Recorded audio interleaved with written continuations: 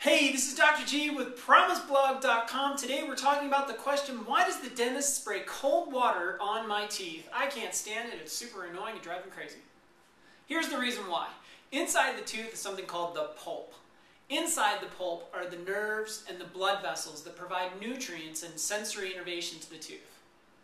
Well, the pulp can only handle so much of a pressure increase before there's irreversible damage to the contents, to the nerve and the blood vessels. And the number one way to increase pressure inside the pulp is through heat.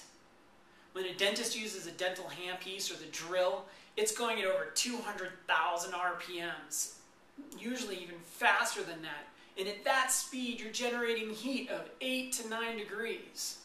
The way that translates, and based on the research from guys like Cohen and Sturtevant and Bandstrom and Fitzgerald and Stanley, they found that if you increase the temperature 4 degrees inside the pulp of the tooth, nothing happens. 4 degrees.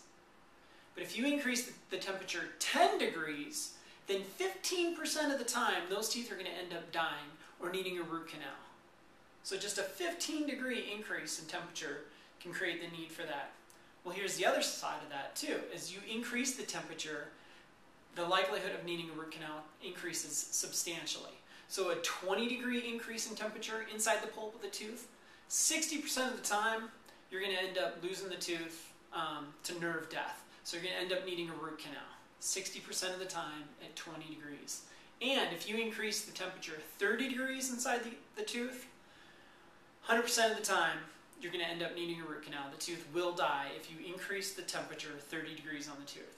So that's why dentists spray cold water on the teeth. Hope that helps. Thanks for watching PromiseBlog.com. We'll see you again soon.